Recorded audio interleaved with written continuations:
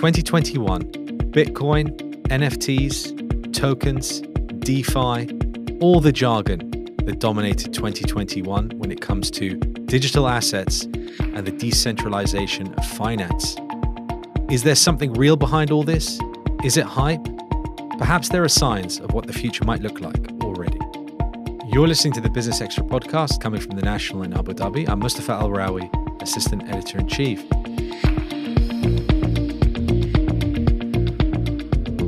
If you like this show, please do subscribe at Apple Podcasts, Spotify, or wherever you get your audio content. With me is the National's feature editor and co-host, Kelsey Warner. Hi, Kelsey. Hey, Mustafa. As I was saying at the top, there's been a lot of buzz, a lot of anger, a lot of confusion. Mostly confusion. about some of the developments in the digital economy. And buzzword bingo of 2021. As we round out this year, analysts are declaring the mainstreaming of cryptocurrencies. 2021 was the year that crypto went mainstream as we start to slow step our way to what some are predicting is Web 3.0, this long sought after, this long vaunted idea that we will give way from big tech, take power back from Google, Apple, Twitter, Facebook, and the like, and through the power of the blockchain, operate our own internet on our own. This idea that things will be decentralized. No one can own really anything except for crypto assets. So cryptocurrencies, the massive amount of money that was poured into crypto in 2021, an early sign of Web 3.0. Okay, well, you spoke to Kwok of ADGM, Abu Dhabi Global Market, about this very subject. Let's listen to that now. I'm excited to talk to you about the future of money, the future of digital assets, and where ADGM sits in this new world order when it comes to assets. Can you talk a bit about your remit and what your goals are in the work that you do? So my focus is very much about licensing and authorizing financial services firms, both in the traditional sector as well as obviously in the new digital segment, right? So when we first started our journey in 2015, the term fintech was very, very new and probably not even existent. But we had the amazing opportunity as a new financial center to reimagine the way we want to develop our rules and regulations to be ready for the digital economy of the future. So we were able to adopt a very blue sky approach to policy thinking, structuring our rules and regulations. And we recognized that fintech from day one, it's a very important part of the financial services sector because the future of finance will be technology driven, right? So we walked the talk by introducing the first regulatory sandbox in this region that is catered to fintech innovators. And through the engagement with these fintech innovators, the idea is to help them navigate the regulatory requirements so that they can scale up their business and then comply with the regulatory requirements as they go along the way, under the supervision, of course, of the regulators. And in that process and engagement, we also developed to become a more sophisticated regulator, knowing the business models, understanding their risks, and develop our own regulatory thinking on how to introduce their business models into the marketplace in a safe manner. So to date, we are pretty sophisticated in terms of having introduced a whole host of regulatory regimes to cater to a diverse range of digital financial services, from digital banking to digital payments, digital assets to securities, robo-advisory, open finance frameworks, so on and so forth. Okay, so when you opened your doors, there was a big opportunity to create a regulatory environment from scratch for financial technology companies that up until this time have never existed before. This is a kind of a new world order for the financial services industry. So can you talk to me a bit about what sort of products and services you're seeing from these fintech companies that have come to ADGM in the last 6 years? I would say a lot of the fintechs are driven by the underlying needs of the business and economy in this region. We do see payments and remittance being one of the more disruptive space. And that's, of course, given the migrant population here, a lot of demand is required in terms of remittance services. And remittance, which traditionally is fairly expensive, dependent on a middleman, kind of a ripe for disruption space. Indeed. And in fact, a lot of the migrant population also tends to be underserved from that perspective, especially when it comes to even having a basic bank account. So a lot of the fintechs that we see started off serving this space. Another segment that we are seeing has to do with the lending space. And of course, the lending, it's not just to peer-to-peer, but it's also lending to the SME sector. Which is often identified as a major, probably the top hurdle for entrepreneurs and small to medium-sized business owners in this region is access to financing, access to a loan when they need it. So that's also an interesting play. Indeed. And the banks here traditionally might have somewhat of a more risk-averse appetite to servicing and financing SMEs, and for good reasons, because SMEs need to build up their track record in order for the banks to understand how creditworthy they are. So some of the fintechs that we're seeing in this space are able to perhaps improve their analytics around the creditworthiness of the firm, leveraging on data. There are also fintechs that look at digitizing the processes within the SMEs so that they are able to capture their payments records, payment services, and history, which actually helps the banks do better analysis of their creditworthiness. Right? And of course, there are simply also those that are offering a marketplace where they bring the buyers and sellers together, bring the borrowers and lenders together. So it's a pretty interesting and exciting space. And for us at ADGM, we also wear a public sector hat in terms of trying to help this segment. We are now exploring developing a marketplace for SMEs where they can seek financing easier, more conveniently, in the automated process so that there's less friction for them. At the same time, we hope that there will be digital tools available on this platform for the banks to do better credit analytics of the lenders and borrowers. Reputationally, regulation does not have a very good relationship to innovation. Can you talk a bit about leading on a regulatory environment while also creating a space for innovation and a space for entrepreneurs to be building new things? Sure. It is always very difficult to find that balance. But I think there are two things that you must always be mindful of in terms of having good governance around such decisions. And one, of course, is to hire the right people with the capabilities and knowledge to understand the risk and make good judgment calls. So we are pretty grateful that we are able to tap on talents from all over the world, from major jurisdictions, from the UK, from Australia, from Singapore. So each of them has different regulatory experience and background, having experienced the sort of developments in those major jurisdictions to bring those expertise in and to make the right judgment calls and to make key decisions around how to balance innovation with regulation. So that's talent in the first instance. Secondly, it is really about putting in place the right governance structure within the organization to make those decisions collectively so that we don't rush into certain decisions. Of course, agility will always be key, but that in a way comes with our advantage of being able to set up our structure from scratch with no legacy issues, combined with the ability to tap on the know-how and experience of regulators from various jurisdictions. Financial technology was the really hot new thing at the start of the 21st century. For the sort of the first 20 years of this century, fintech has been growing in relevance and importance to society in our everyday lives.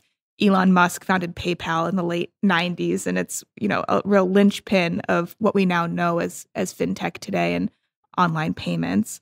Today, Elon Musk is very pro cryptocurrency. He's bullish on Bitcoin, and he doesn't represent the universe, but as a leader on where things are headed, he's seemingly moving away from fintech and into decentralized finance, and this evolution that we're seeing from just core technologies into DeFi. And then Jack Dorsey, who founded Square, which is a payment platform, has recently announced a decentralized finance strategy for Square.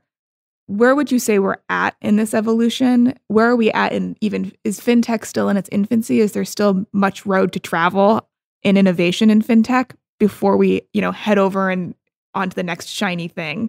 What are your thoughts on that? Oh, that's a pretty tough question. So if I were to wear my regulator's hat, I'm very excited by the developments in this field, not just in fintech, which I think there's still a lot more to grow. But the space of digital assets, the space of virtual assets and crypto assets, which brings about, depending on the use cases, a lot of potential to improve efficiency, to do things better, and even improve regulatory outcomes. Just let me give you an example. What we are doing now at the AGM is to explore programming, coding rules and regulations into securities tokens through smart contracts. Right? So that's part of the universe of DeFi. And by doing so, you are able to automate compliance. Because what happens is that securities token will only be distributed to clients that qualify to invest in such products. You can only deploy it, you can only exchange it if it's actually a valid piece of code. That's right. And also, if that client in the first place is properly onboarded, properly KYC. So his details are inside. So the know your customer. Exactly. So the details of the customer are coded into the asset. That's right. And the asset is worthless if it does not comply with the regulations. Yeah. So the asset cannot be distributed, cannot be sold to the individual if it doesn't meet the KYC requirements. So those processes are automated. In today, most of the how the financial institutions do it is they actually do a manual assessment, do a documentation review of that client, verify that it is indeed the person before they sell the product to that individual. Now everything can be automated inside the token. So if that token comes to you and the person does not meet all the requirements that's programmed in the tokens, you don't get to receive the token. You don't get to buy into the investments. What would happen in an environment where there is no regulation of these assets you're talking about? From my experience, there will be the bona fide players who believe that such products can really transform and for good. There will also be the other camp where they abuse the system and, of course, use the technology for illicit activities. So, like, for example, the recent Squid Game cryptocurrency that proved to not be a cryptocurrency at all. It was just a pretty low-level fraud, and, they just stole people's money. It was very straightforward stealing of individuals' money. Was that because of a lack of regulation, a lack of oversight, or what was the issue there? It is a combination of lack of regulation, in the sense that I suppose that falls under an area where it is not really about raising investments, or it doesn't fit the definition of a securities in the traditional definition of most regulations. And the other, of course, is the investors. They do need to understand.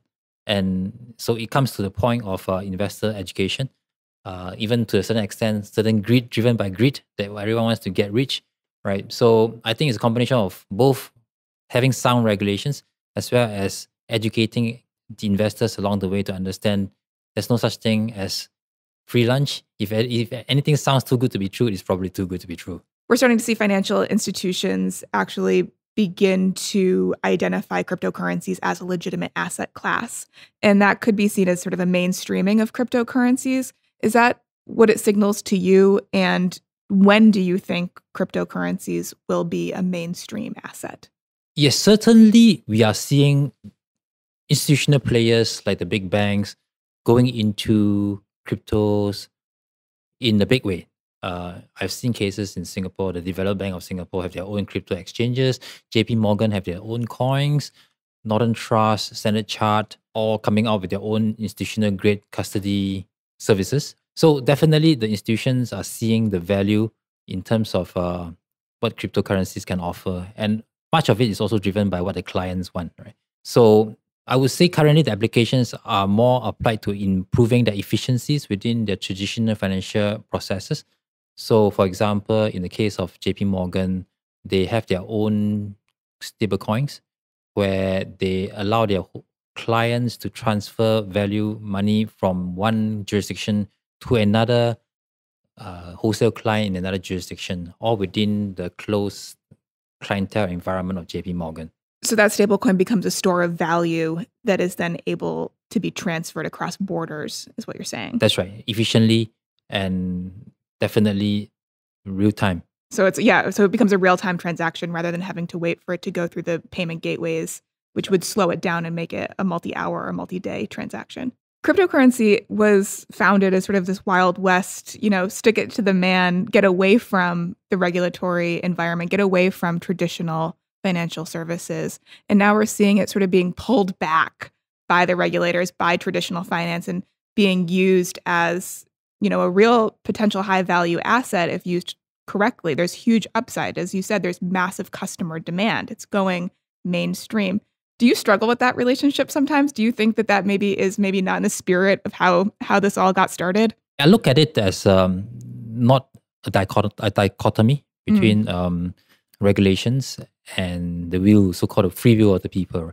I see it as regulations enabling it to promote adoption and perhaps accelerate the deployment of the original intention of the asset. Right?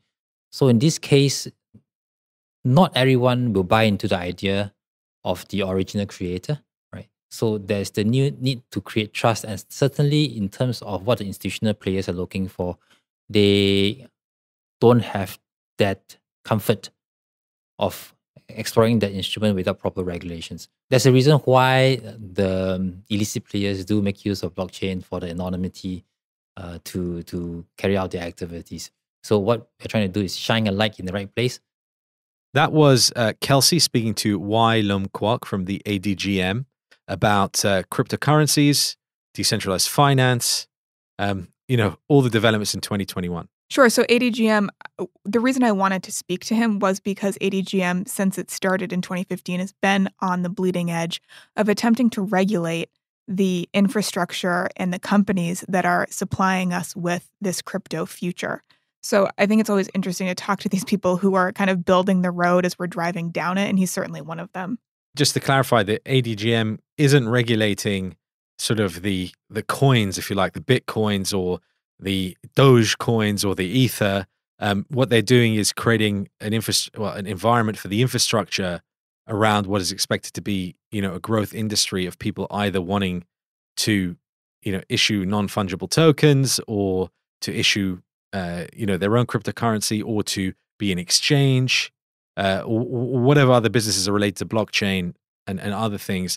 They want to create that environment for them to operate out of Abu Dhabi. Right. So come set up your business here, and also we'll shine a light on, safe ways to access these marketplaces by creating safe rules of the road so that you can have confidence when you're investing or transacting with one of these companies that they do have the appropriate oversight to, be good stewards of your cash and to provide in exchange either a good or service. And so we're in a brave new world here on all of this. And I think it is confusing. I'd like to acknowledge that I often get confused as we talk about this even, but I think we're all in a state of trying to understand because this is only going to proliferate and get, more and more relevant to our everyday lives. So let me ask you what you think, given that you are the National's future editor. You do cover a lot of themes about what literally our future might look like.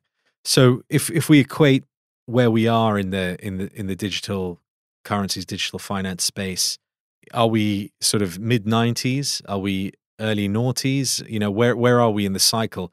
Because it isn't necessarily easy to understand, but also it isn't something that's going to be as natural for the everyday person to use, just like dial-up internet wasn't easy for the everyday person to use. Right. I recently watched a clip of Bill Gates try to explain to David Letterman what the internet was going to be back in the mid-90s. And I do think we're basically having that conversation right now about Web 3.0. And to my mind, this could point to sort of a tragedy of the commons of this is owned by no one, so therefore no one is ultimately responsible. I think we're seeing that online right now through, the rise of trolls, ransomware attacks, the kind of ever-increasing risk profile of all of our personal data. It feels like a vulnerable moment for all of us on the internet, both as individuals and also as a wider society. So I'm skeptical that Web 3.0 is our answer. As I said earlier, this could be a tragedy of the commons situation, but also it seems like we're really hungry right now for a more humanist approach. And so some of this is kind of wishful thinking or wishful buying, even when you think about how much investment's being poured into cryptocurrencies right now. But as the cynic side of me says, look what Meta did, what the artist formerly known as Facebook did earlier this year with the land grab around the metaverse and them saying, we're going to be part of this Web 3.0 future. The big guys are going to be at the table too. So this idea that this is going to solve all of our big headaches and our big problems, wishful thinking. I'm thinking, and I'm skeptical. I mean, philosophically, the developments of this technology related to blockchain and cryptocurrencies is so different than, Web 2.0 and the proliferation of social media platforms, for example, because that was about the concentration of our daily use of the internet in the hands of a few companies. While the whole idea, Bitcoin was always an experiment, for example, in how to create peer-to-peer, financial transactions when you didn't need to use a third party, and also in a situation where you don't have to trust anybody. You don't have to assume that vulnerability.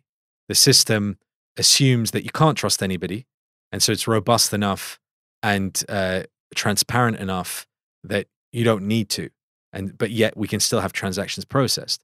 So this is where we're heading to. We're heading to a point where actually the individual should have control of their digital lives. And when we mean control, if we think about our actual physical lives, often that comes down to our financial situation. It's a conversation that feels littered with paradox, and just like we can't get away from the paradox, because what we're talking about is anonymity combined with accountability.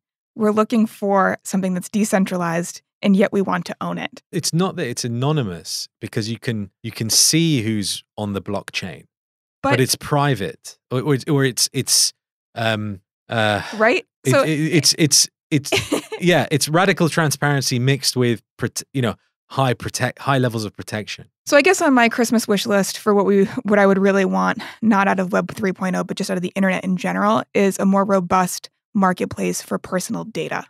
I think every industry from healthcare to financial services to education is hungry for this idea that your personal data is actually worth something. And it's worth something not only to big tech, but it's worth something to you as an individual. And I would really like to see this idea of a marketplace for our own personal data take shape rather than kind of this jargon salad that we're currently in. I think that would be a really practical first step. Well, I think the biggest problem with the internet, and it really accelerated with the rise of the big tech companies like Google, is this idea that everything's free. And then we've suddenly found out that, the cliches are alive and well. No such thing as a free lunch. While this sort of digital future, whether you're talking about the metaverse or cryptocurrencies or anything else, is where finally there will have to be payment for the data, for the time that you've spent on a particular platform, a particular world.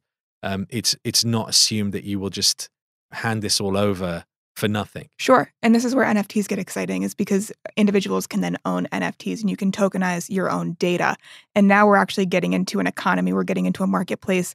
And there is some social good benefit to the idea of being able to sell your personal data for, say, a public health research project, or, any number of possible good applications that are separate from this, death of democracy, troll-mongering internet that it feels like we're currently in, where none of us own really anything, least of all our own personal data. Well, I like, if I look at the experience of Facebook, right?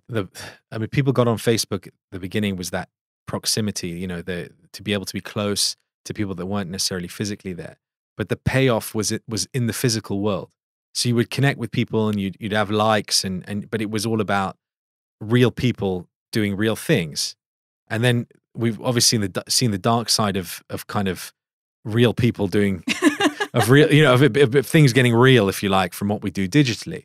But if we look at where we're going in terms of the future and what digital really user-friendly, which we're not there yet, really user-friendly digital financial tools will allow us, it will allow us to get payback digitally from what we do digitally. It will almost ring fence that experience. So if I use a real live example now, when I watch my kids play Roblox, and they are in Adopt Me, which is a game where you literally adopt a pet, and then you collect pets and you walk around and your avatar changes, and it's all about getting rare animals, and you're exchanging Robux for these things often, as well as earning them. And there is a connection to the real world, because to get Robux, you need dollars at the moment, but also you can earn Robux. This isn't a plug for Roblox, by the way. It's just an illustration. You can earn those Robux by doing things in the digital world. Mm-hmm. So if you extrapolate that to whether you're on Metaverse or any other platform, and you're earning things in the digital world, and then are able to reward yourself in the digital world, then actually it might make life a little bit simpler. Ugh. The gamification sounds good. I'm happy for your kids, but I really hope that they're also walking your dog Jelly on a regular basis. And they are not. But my parenting skills are not about the future. At the moment. But I would really like for people to be able to get outside and experience the real world, and for the technology to underpin those real world experiences and not replace them. And that's what Web 3.0, I think, in its purest, best realization will do. I'm hoping it doesn't plunge us further into wearing Oculuses and, all of this. No, I understand this sort of Ready Player One, dystopia where we don't leave the house because our lives are too rich online. But actually, it's counterintuitive. But I think the more real it gets online, the more we will appreciate being offline, and the more offline will actually be more valuable, if you like. At the moment, we're kind of in an area where a lot of lines are blurred. We're online, but we're also doing things offline, and things tend to kind of get mixed up. When we actually have a real ecosystem on the internet that is self-contained and allows you to almost have a completely different identity online, then offline is almost freedom. I hope you're right.